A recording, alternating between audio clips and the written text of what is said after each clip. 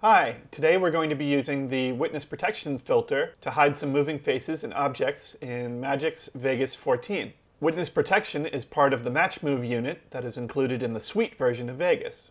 Also included are two other units, Key and Blend and 3D Objects. Please note that these units are only included with the Suite version and not the other Pro versions of Vegas.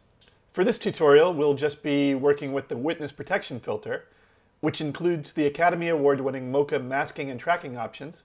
The footage we're using today is provided by our friends at ArtBeats. Normally, when making this type of effect, we'd have to do a lot of masking and keyframing by hand, and that can be frustrating work. But using Boris Witness Protection can save hours of time while you work on a shot. And the final look is also much smoother than anything that can be done by hand. We're going to start by tracking the motion of a license plate and blurring the license number. First, we'll apply the effect, which can be found in the Match Move folder, and then go to our effect editor and launch Mocha.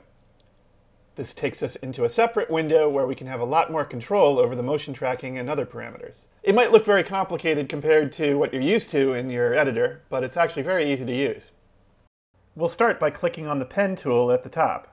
This works very much like similar tools in Photoshop or Illustrator. And we'll make 4 points around the license plate, and then right-click, and that will release and complete the shape.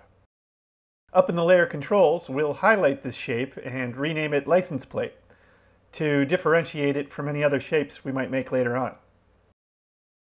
Going down to the timeline, I'll click the Track Forwards button.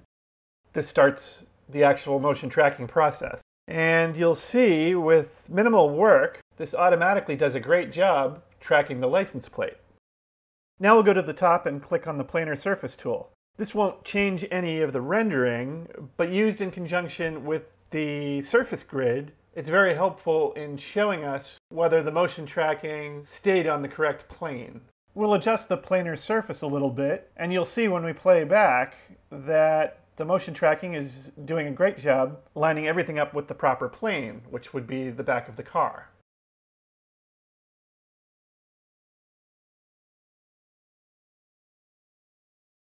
Up here, we're going to turn on layer mats. Now that we know that the motion itself is good, this is helpful in showing that the license plate is covered the entire time.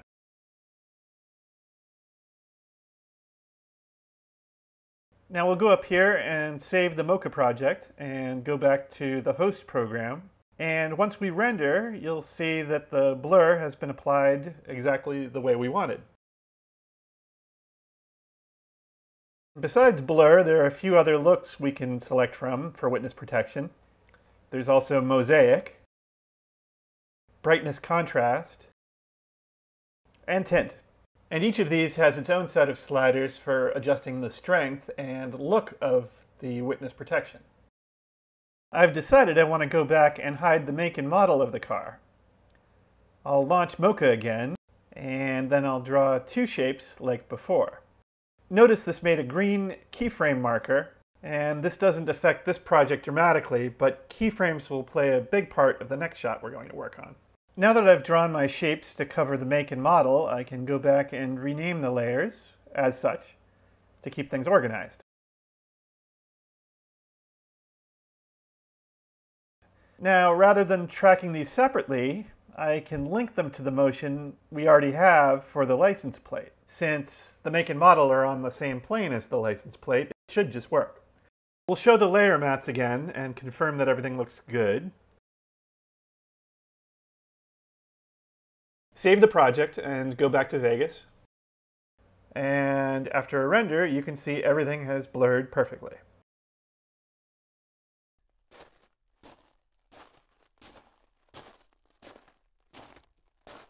This next shot's a little more of a challenge since the two people are moving in different planes, so we'll have to track their faces separately.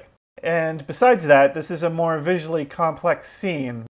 With the camera moving, there's several planes moving all at the same time.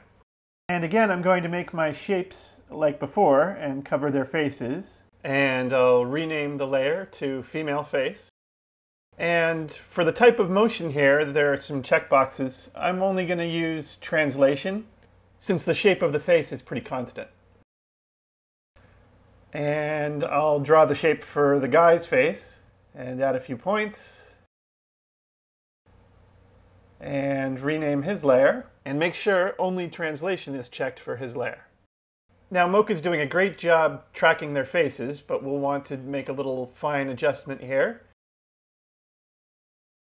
And as you can see, it makes a little green keyframe here. And we're going to fix both her face and his face.